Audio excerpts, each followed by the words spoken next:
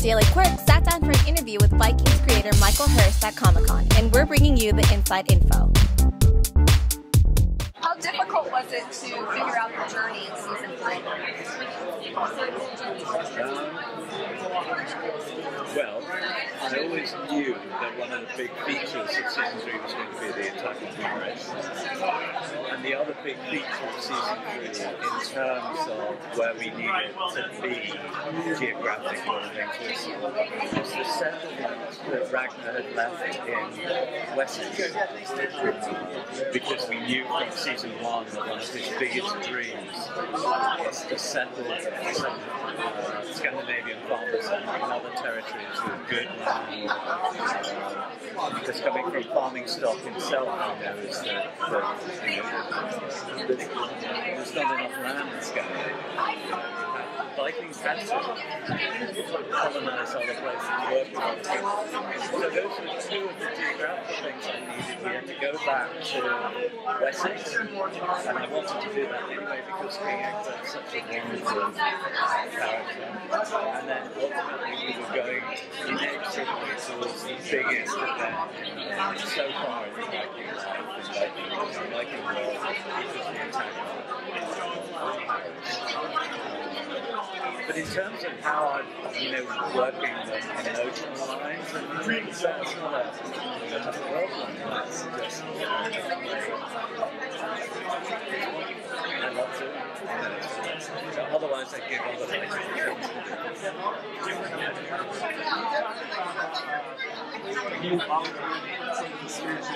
Yeah. Oh God, if it wasn't, I wouldn't have done it without that huge aspect of Viking life and Viking. And I was really interested last year at Comic-Con on the panel when the fans started talking about it. They talked more about the gods and the spiritual side and the balance and the violence. And it was like, that's interesting.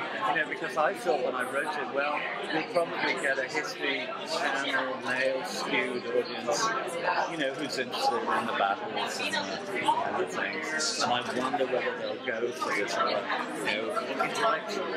So they love it, and it's really part of the texture of the show. And for some reason, there's a huge interest in paganism and other kinds of spirituality. It's pretty, I don't know where it's come from.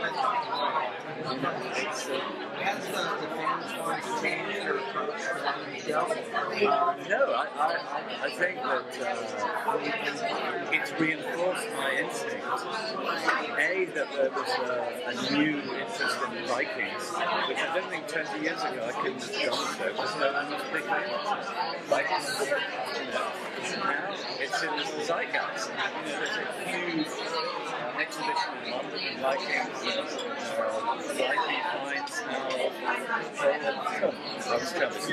now. At least it wasn't a model. No, at least it wasn't a model. That comes now. And I think I'm hugely humbled by the fact that the fans like the things that I like. And who knew?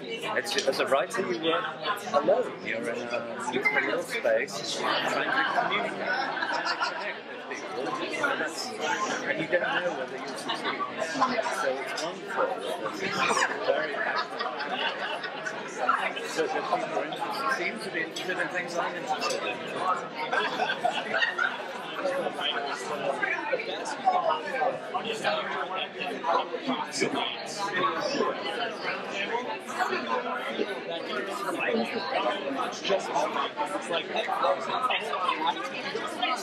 It seems different because it's so seamlessly interactive. How gratifying is it? I wanted the show to challenge a lot of the stereotypes, a lot of the cliches, social cliches about attitude towards women, for example, was much more enlightened than they were more democratic. There were lots of things about them that people really didn't. And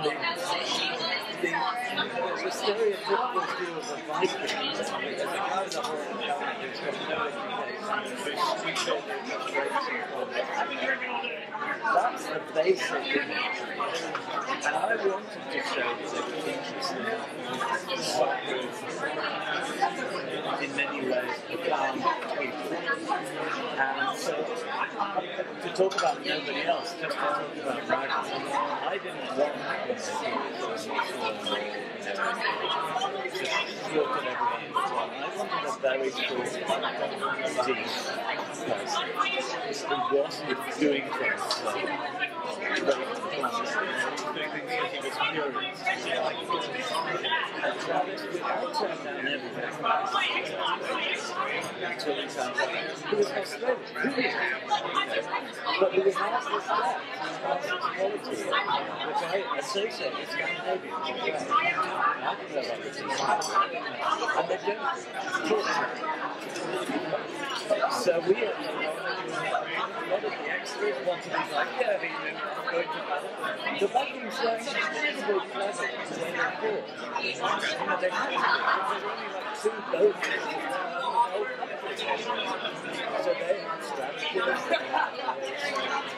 So I just think that, again, I'm thinking totally undermined, questioning the basic prejudices that people have. There's such an authenticity. And everyone's saying there's an authenticity I don't expect because they're so hard to find. People seem to be so yeah, but at the same time, they connect to us. You know, so a lot of the issues that they have, you know, women have issues with men, and fathers have issues with sons, and, you know, so it's very real in that sense. But you do have to believe that this is a complete world. This is an authentic, convincing world. And I think there's so much TV production now, and a lot of it now goes into this. I think people are rushing into it a lot without doing the necessary.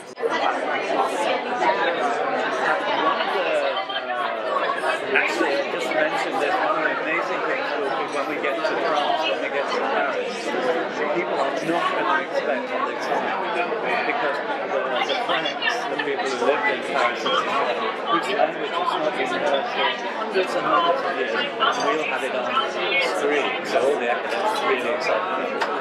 But they were very Eastern. The Eastern Roman Empire had spread its influence down to France. So African influence, Egyptian, the court in Paris would have been unlike anything you've ever seen. And I was dying, even the French people, to see this. So that's not Paris, but yes, it was.